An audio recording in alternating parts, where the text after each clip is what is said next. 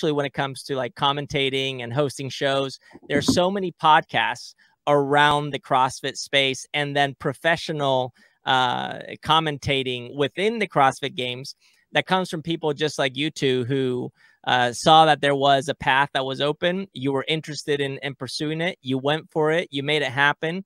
And now you're getting reps ahead of everybody else to the point where you become undeniable. And then when the time comes, you get plugged in wherever you're needed. And if not, you are so well versed as a self-sustaining and self-resource production company that you get to run your own program. And that is, it is exciting. And I think this is part of the development of the scene, and the fact that you're choosing to lead the way is, I admire that. I think it's epic. Yeah, it's crazy because I thought, you know, and we just got 100 subscribers, by the way. Shout out to us.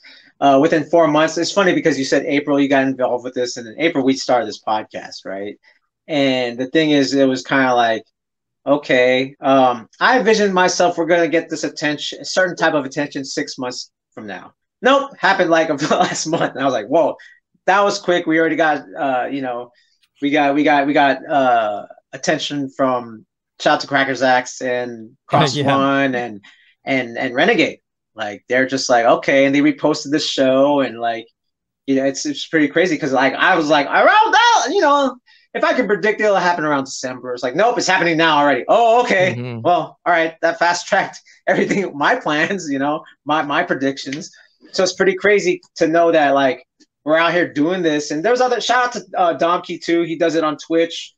But I think we're the only ones that really try to be objective as we possibly can. And, you know, and hopefully as we develop, you know, the production value goes up too as well, you know? Yeah. And I think it's important to, just like you said, I mean, I know that Zach was commenting on the last video, and he said that you're misinformed and just be careful kind of thing. But that leads to more open conversation. I think right now we need radical transparency, radical honesty. And yeah, we need to hold each other accountable, because at any point in time, I can be BSing you and just telling you something that you don't know, and you can believe it to be true. And then that can all of a sudden snowball into something that actually hurts the scene. I think right now it's the time to come together. And I think through conversation is the best way to go. And the best way to come in is knowing that you know nothing, and that you're here to learn, and to find your place and support where you can, and learn where you can. Yeah, that's funny because, like, you know, when I covered my butt, you know, I said, this is what I don't know. This is what I'm assuming, to cover my butt. And like, these aren't, and you know, and I talked to certain people. They're like, but you have access to us. Why didn't you hit us up? I was like, do I? Okay, you gave me the green light. Cool. I'm going to ask you guys, you know, I didn't know that. I've been out of podcasting for like a year since COVID. You know what I mean? I mean, we shouldn't take anything for granted. I think asking for permission is key. And this is the time to double down on that. I think right now, where we are in the evolution of the expansion of Breakin, is in a place where we must over communicate. It's just the nature of it. We need to share more. We need to talk about it in a way where we express more vulnerability.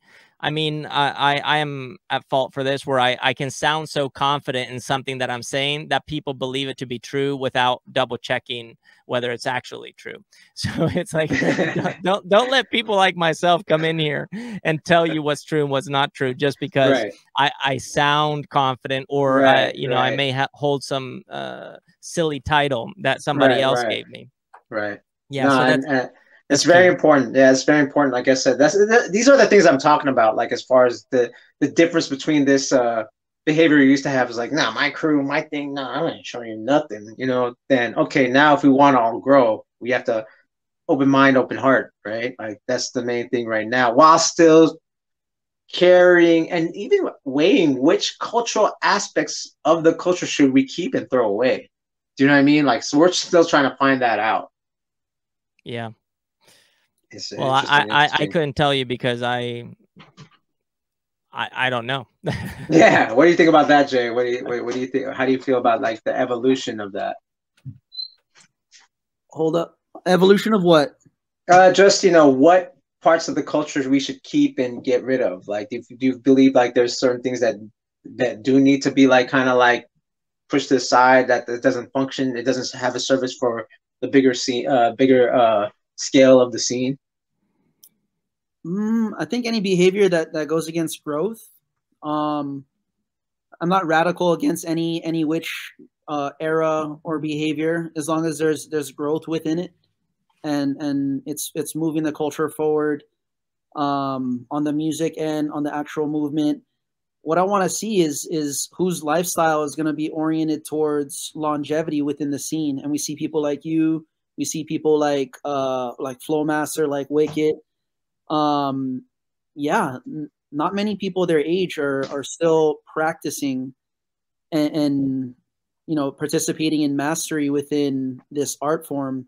And the importance of that is what we know is it's infinite, right? We're uncovering positions and transitions of the body. We're evolving the understanding of human movement. And I would love Carl's take on this as well, coming from a very strong movement base. The arts, balance out athleticism. Yeah. Well, all I can tell you is regression is progression, meaning you have to go back to the fundamentals to continue to build into new levels of performance, whether it's new signature movements or styles, or even improving your execution in those movements. So regression is progression. That's the first thing to keep in mind, is that fundamentals and the foundation is going to keep you winning for a long time. That is the essence of longevity. And what's going to be very interesting, and I don't understand how people aren't really paying attention to this right now, but when the moment comes where breaking is in the Olympics, you're going to see a huge inflection point in the amount of breaking coaches that start coming out of the woodworks. Okay, so it's going to be insane. It's beautiful. Yeah, and you're gonna see people start to talk about breaking in a way where they position themselves as subject matter experts, and are probably within the scene, not necessarily to be considered as that. Like if you saw me right now say I'm a breaking coach and I teach breaking specific movement, you would feel a little weird about it. Right. Well, you're going to see people like myself in 2.5 years do exactly that. So where are you going to be? That's the question. Where's the scene going to be? Are you going to be ready? That's a hot take right there. And that's my biggest point that I'm trying to make here, is that people like myself are going to come in and position themselves as subject matter experts and are actually going to take over what you have been working for so long, because they maybe are just a little bit more open to the opportunity. They have developed a certain level of skill sets outside of breaking that allows them to speak to people in a way that they can understand breaking. I mean, Jasoul and I have talked about this a lot. It's how do you find the right vocabulary, the right language that makes what you're teaching more inclusive, meaning more understandable. And this is going to be the challenge. And how do we do this? And it's taking this concept of, let's say you take a 6-step or a CC and you call that a code. It's finding language that is transferable. How do I make a CC or a 6-step interesting, compelling, applicable or practical to somebody outside of breaking? That's when it starts to get interesting. And why does it get interesting? Well, because when you get somebody to understand a signature move of a signature style of moving, then what you get is people starting to buy in. They watch breaking and they recognize breaking. It's no longer people spinning on their backs on a piece of cardboard. Yes. It's now people executing a certain movement pattern that is recognizable, and thus you can become a fan of. And I know you've talked about this, Profo. Yeah, and this is where it's like, yeah, I think this is where, again, like 1992, 93, if you asked about Brazilian Jiu-Jitsu, be like, we don't know anything. Now, at least in the vocabulary, if I say, if I talk about a Kimura, or I talk about a triangle, or I talk about, you know, pulling guard, there's going to be, it's part of the vocabulary now. Not for everyone, but definitely different from like 1993. You know what I mean? And people know when you're watching UFC and someone is mounted, people are excited to see the techniques, how they would, you know, they would get that guy into submission. People are on the know now. Before, when we first watched it, we were just like, what's going on? Now suddenly, you know, Royce Gracie put this guy in an armbar, and you're like confused. Okay, all right, he won? Okay, now it's like, did you see that? Everyone in the crowd is now like, okay, he's mounted. He's doing this transition to get him in a guillotine, like stuff like that. It's now part of, you know, the norm. It's part of pop culture, and I'm excited to see when that's going to happen with us. You know what you're talking about. I think it's coming, and it's closer than we think. And my whole take is be ready, stay ready, because the opportunity is there. And I mean, just talking about it from a career standpoint, if you have ever dreamt of becoming a professional breaker, you can actually do it now. If you have dreamt of being a professional within the breaking space in a sustainable manner, you can actually do that. And I'm talking about not only coaching, but I'm also talking about media production, branding. I'm talking about event organizing. I'm talking about developing a sports agency. That's something that I'm thinking about, and I'm very transparent about that.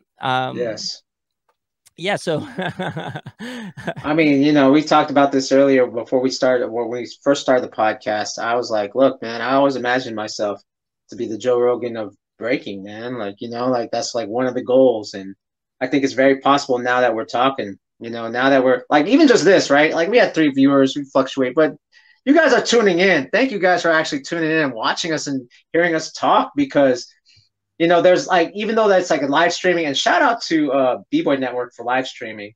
And I hit them up and they gave me the schedule. Here we go. So, Snap and Sunny. Oh, okay. Let's continue that later. Yo, this is Shadow Rock and PROFOWON. And this is Jasoul. And you're watching the Gearheads Breakcast. Please like, subscribe, hit the bell at the top for notifications, and follow us on Instagram at Gearheads Breakcast. Peace, y'all. Peace.